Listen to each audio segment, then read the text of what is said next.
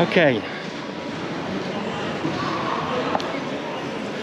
So we're through departures. Michelle got the full search. Every bag. Every bag, everything, and Michelle.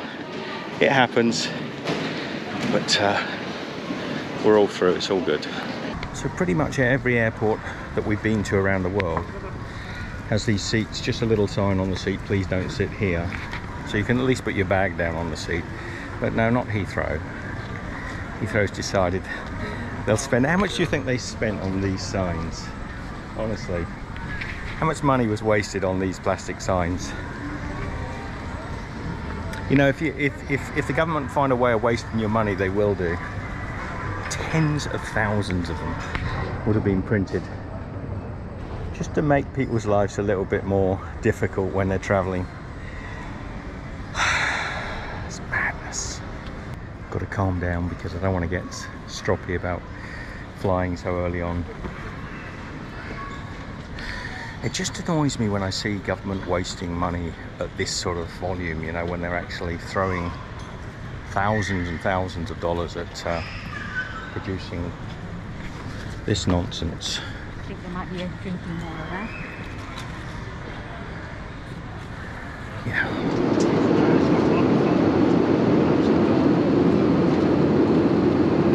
Okay, so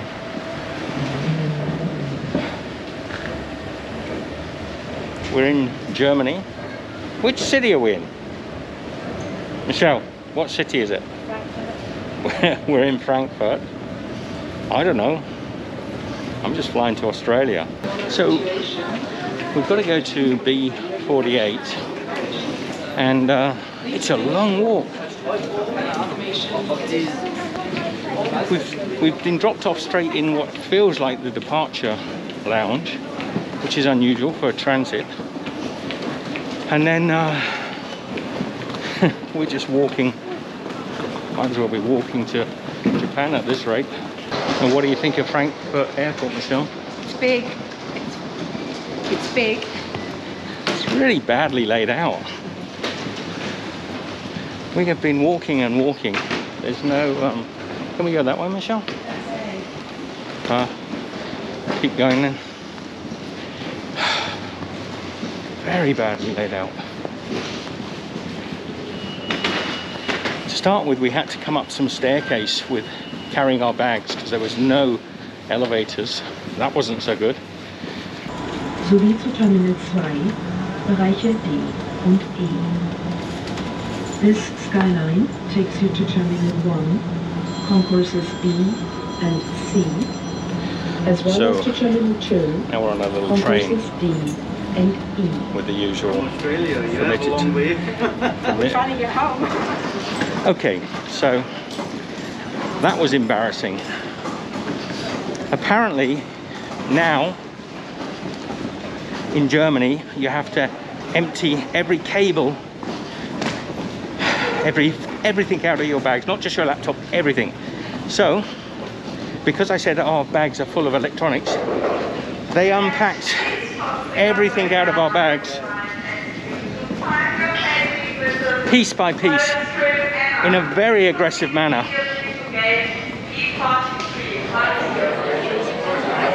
Okay, we've been here about an hour now, and we've also got the Paralympics going over for the Paralympics in Japan, but also you can't hear it. The announcements are intangible. You can't work them. You can't hear them at all. Literally impossible. So nobody seems to know what's happening. We think we're getting on the flight at 1:05, but nightmare. Michelle's not feeling too good at the moment. She's not too happy. Okay, so we're getting on board. This one? Oh, the Japanese are lovely, lovely people. Reminds me just how much I love Japan. So getting on the plane.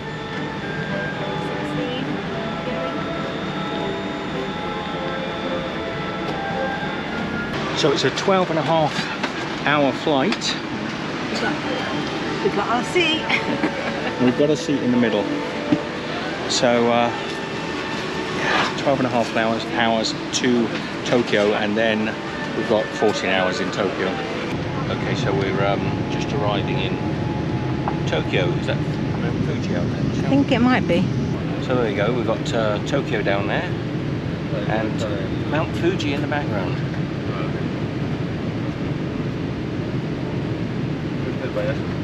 Beautiful. Anyway, we've got 14 hours in the airport, and then final leg to Sydney. Pretty tired. Got about an hour's sleep, maybe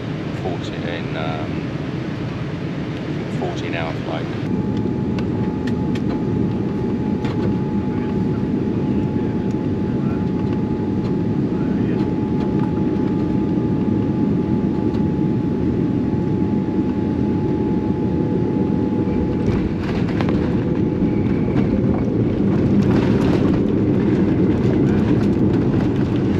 Okay, unusually, we're first off the plane, transiting.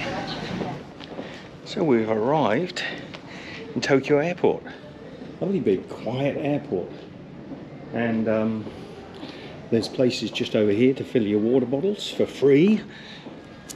Learn rest of the world, just nice, really clean modern bathrooms. I might take you in there, have a little look around. And then up this end, there's a load of restaurants that are open, which we'll take a look at later on. Got the udon noodles, and there's a bar. So, lots going on. Look at the eateries here, it's beautiful. There's a store here doing okonomiyaki, takoyaki. Not bad prices, about sort of 700 yen, 600-700 yen for okonomiyaki, 670. Takoyaki is 670 yen. Michelle and I have gone for some udon noodles, which are about 1100 yen. Let me just show you. We get a lovely bowl of udon. It is so nice to be back in Japan, Michelle. It is good. Just the food is for me is really appetizing and really delicious. Just thinking about having a big bowl of udon noodles now. I mean, I'd love to have a nice tonkotsu ramen, but I don't think they have it here. But yeah. Thank you very much. Thank you. That's looking gorgeous, huh? Thank you. Arigatou gozaimasu.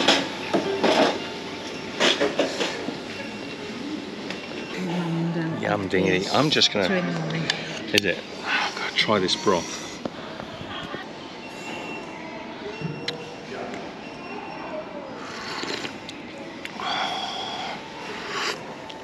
Oh, that is heaven. Oh. So what you would tend to do, first of all, etidomasu, and then I'm gonna get my udon. I'm going to put them into my broth. Now you can put the broth into the udon, and you slurp it. That is the right way. Yum yum. Oh, that is so delicious. We've got this lovely coddled egg here. I call it a coddled egg. It's what I would call a coddled egg. Slightly soft in the middle.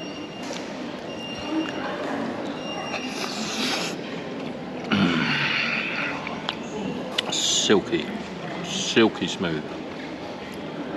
Now Michelle's going for the other way round. She's putting her broth in with her udon. Because the udon are cold. Udon noodles. Gosh, I haven't said this for a long time. Are cold. And the broth is hot. So look, I'll just grab some, dip it in there. That's delicious. That's good, isn't it, Michelle? That's very good. I mean, it doesn't matter which way round you go, everything tastes good. The sauce is like a rich beef gravy almost. It's possibly pork, and maybe it's got some soy sauce in there, or maybe, I'm not 100% sure because I don't know what udon we got here. It's got a little bit of pork, a little processed, the pork. It's not fresh as it would have been if we bought it outside in a proper restaurant. And they've got some mushrooms in here, and they've got the egg, of course, possibly some bean shoots. Oh, that is so good. Anyway, stop filming now. We're going to enjoy it. So it's a nice big airport, but it's mostly closed. A lot of these stores are closed. There's obviously a lot less planes flying, and we're in the middle of the day or early afternoon, so it's not like it's 3 in the morning or anything. How hard it is to do business. So when you come into the airport here, you can get your water bottles filled up with these great little units. You've got cold water and hot water. You just press it and hold the button and it will fill your water bottle up. A lot of airports don't have that facility.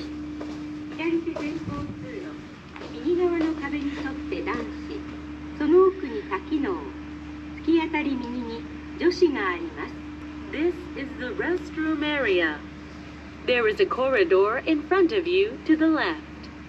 The men's toilets are located on the right-hand side of that corridor. The multi-purpose toilet is beyond that. The women's toilets are located at the far end on the right. So these toilets are not even being used. But look, you got 4 automatic wash hand basins. Simple, put your hand underneath, the water comes out. You got these nice men's urinals here, ladies. You get to see the urinals. They're these low urinals, which I'm not over keen on. They're a bit old-fashioned. And then in the toilets themselves are just amazing. I mean, I think the girls are even more so, but they've got little bum cleaners. They're probably heated as well. So you've got a heated toilet seat. Nice big, look at the size of these huge toilet stalls.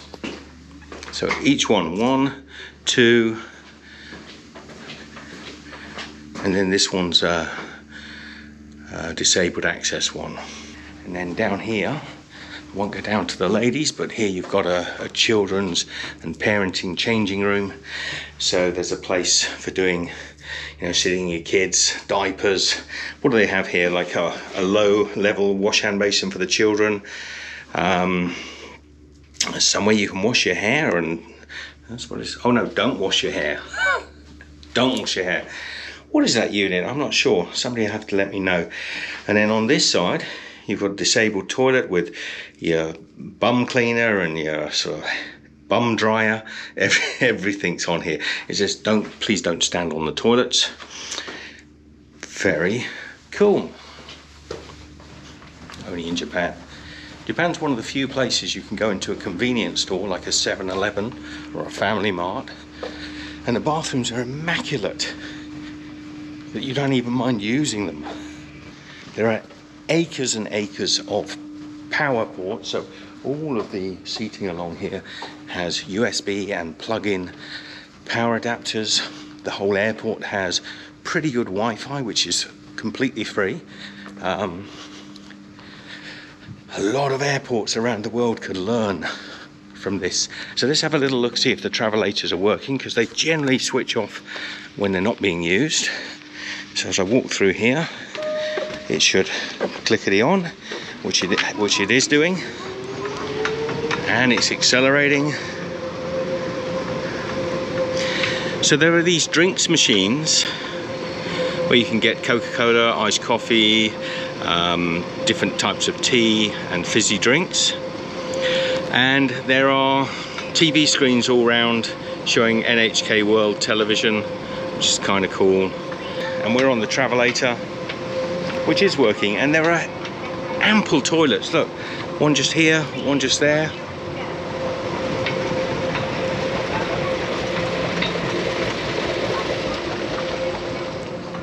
cafe is definitely closed. Would have been just over here. So I'm going to do the long walk back. I will just check. Yes, if I look on here, see you are here. The cafe I was heading to should be just here, actually, a little bit back from me. So cafe's closed. I'm going to speed up my walk back by using the travelators. What a stark contrast to Frankfurt Airport, which was awful. No travelators. No escalators even. When we arrived at Frankfurt, we had to carry our bags up a flight of 2 flights of stairs. And then we had to walk for miles upon miles. Literally, I reckon we walked for about a good 20 to 30 minutes before we got to our aircraft. And it was all of it. Not good. Not good, Frankfurt Airport. Oh, and I should add, the baggage check staff in Frankfurt were awful. Oh, there, that's where the cafe was. So that's where the cafe should have been. And it is closed. Yes, they were quite horrible in Frankfurt. The staff there were aggressive and rude, and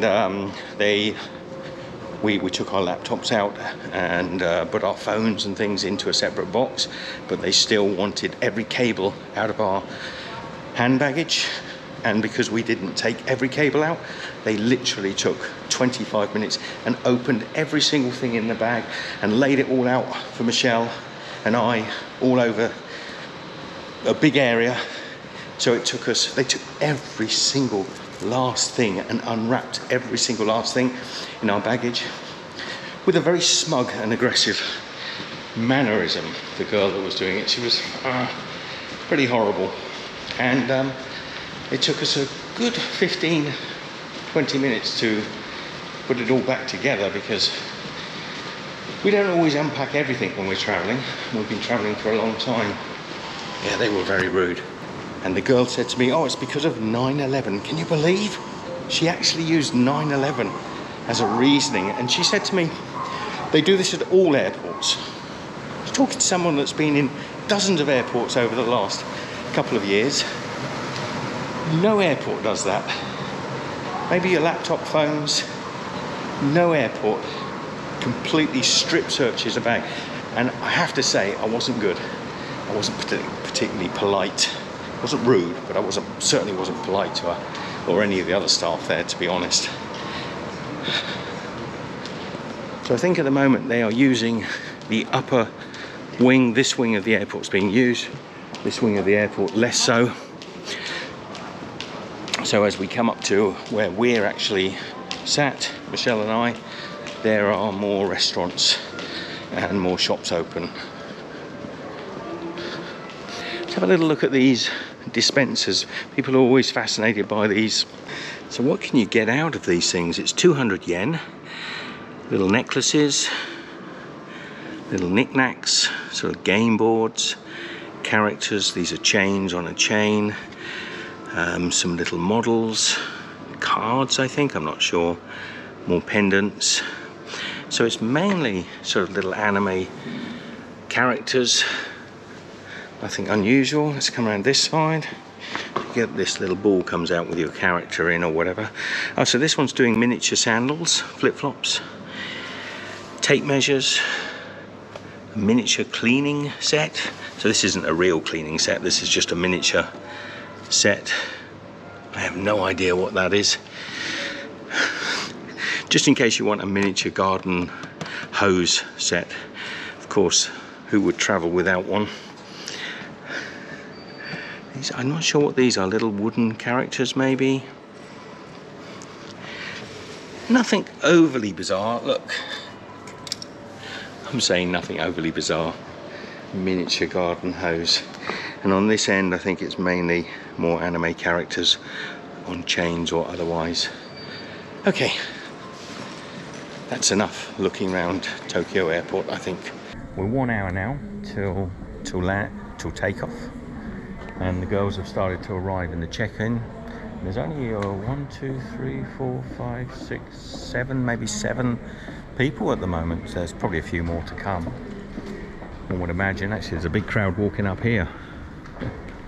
Could that be for us?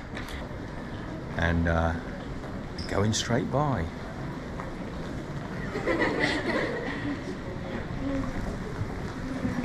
Hello. Okay, so we're heading down. There's the second people, third people onto the plane. There's only about probably about 10 people on the plane.